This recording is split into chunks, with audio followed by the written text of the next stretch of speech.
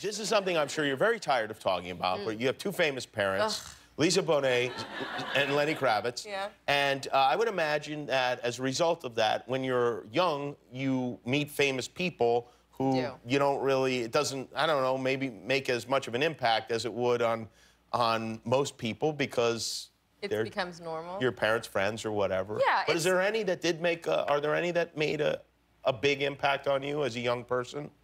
Yeah. Who? Prince. Prince, that's a good one. Would he come over for meals or what? What was the deal? No, he wasn't around that much. I just met him a few times when I was a kid, when I was quite young, and then I met him again when I was like 18 and had. Uh-oh. Why'd you say uh-oh? Why do you think I said uh-oh? Because I was 18. And he's Prince. No, more because he's Prince, yeah. Okay, he's like, you're 18. Yeah. Oh, my God. But he wasn't. It was not like that at all. I think he just wanted a pal to hang out with. Yeah.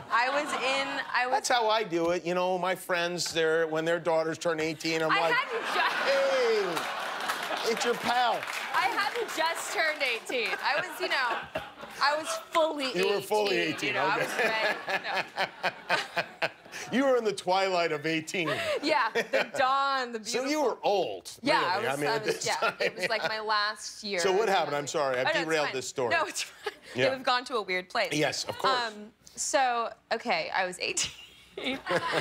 And I was at a club, as you do when you're 18.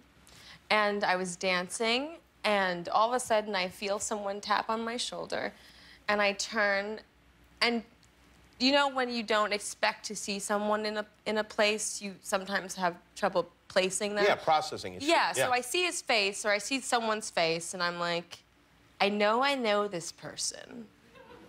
And I'm looking, and all of a sudden I realize, oh my God, it's Prince. And he looks at me and he says, you know, hi Zoe, it's been a long time. Do you want to dance? And I'm like, yeah. Okay, so we dance and we hang out. And then I said, I'm gonna go, you know, I gotta go home. And he said, I'll give you a ride home. And so, again, I just want to stress that really it wasn't hitting on me. Okay. He was actually making sure I got home safe. Okay, all right. Okay? All right.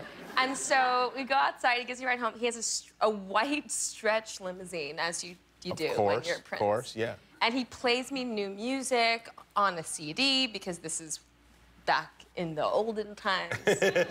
And so he asked me what I'm up to, and I say I'm doing this thing, and we're doing 3 more nights at the small theater in the Lower East Side. And anyway, so nice to see you, Prince. Thanks for the ride home.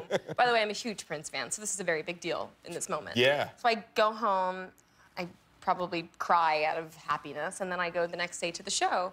And I'm downstairs getting ready for the show, and my phone rings, and I pick up the phone, and it's from a blocked number. And someone says, hello, is this Miss Kravitz? And I say, yes. And they say, I'm calling for Prince. He'd like to know what time your show is tonight. And I'm like, what? Because I didn't expect him to come. I was just telling him what was going on. So I tell him, I said, well, okay, wow, the show's at 8, and here's where it is. And the guy says, okay, I'm gonna have to come to the theater and do a security check beforehand. And I say, okay, sure. And so I tell everyone else in the cast, like, I think Prince is coming. Everyone's freaking out. He comes to the show. I see him in the audience while I'm singing a song. It's terrifying. And he left a little bit early, I think, to avoid people freaking out because Prince was the show. So, you know, I think that's it, and that's enough. You know, that's crazy. Yeah. And then, so the show's over, and my phone rings. And I answer the phone, and it's, I wish I knew this guy's name. I feel bad, but it's the Prince guy. Prince's phone guy. Prince's phone guy. Yeah. And he says, hello, Miss Kravitz. And I'm like, yeah, hi, again. And he said, Prince would like to know what you're doing. Oh, boy. Yeah. And I say, oh, okay, we're at the after party for our show, and he's welcome to come, of course, and here's where it is. And he said, I'm gonna have to come and do a security check.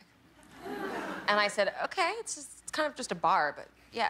So... Sounds like this guy just wanted to get out of the house. This guy's like, please. So then Prince comes to the after party, and he is just... I love Prince. It's amazing. He's just monopolizing my time. He is just requiring all of my attention. Right. Which, again, fine, you're Prince. But I also want to hang out with my friends and the people who are there. And so now I'm just kind of like, oh, Prince, you know, please just chill out, man. And eventually, at one point, he went to the bathroom. He asked me where the bathroom was, and I show him. And he comes back, and he says, I just saw the most beautiful woman coming out of the bathroom. And I'm like, yeah, that's cool. You should go. You should talk to her. Mm-hmm. And he said, it was an amazing moment. And I said, really? Who is she? He said, she walked out, and she looked at me, and I looked at her, and it was this moment, and it felt like that moment in Purple Rain. Have you seen Purple Rain? And I'm like, yeah, Prince, yeah. I've seen Purple Rain. He was referencing... He was referencing his own film. His own, yeah, himself, he yeah. was. And it was like, it was that moment where we see each other, and it's crazy. And so I'm like, I have to find this girl. This girl has to talk to Prince, so that Prince will leave me alone. So I find the girl, and I actually have a friend that knows the girl, and they end up, you know, Prince, this is this girl, and I think they ended up really hitting it off, and I think they even left, and I watched them leave, and I was like, oh, finally Prince is gone. Wow. See, even Prince can be an annoying uncle. He was a little annoying.